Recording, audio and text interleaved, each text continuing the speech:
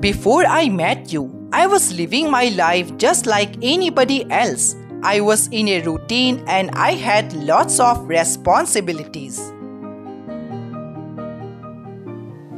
If I was given something, I would do it, even if I didn't want to do something but people around me wanted that. I would do it. However, I always felt that I need validation from everyone. I need to be perfect in everyone's eye, no matter how much alone or sad I feel from inside.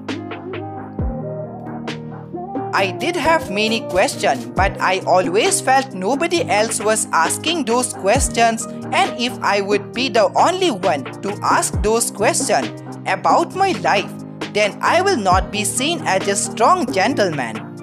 That's why I keep moving forward in my life without even realizing how much emotions I am suppressing, which now hurts like a hell. And when you came into my life, I don't know why I felt so relaxed. It's like I found someone I was searching for so long.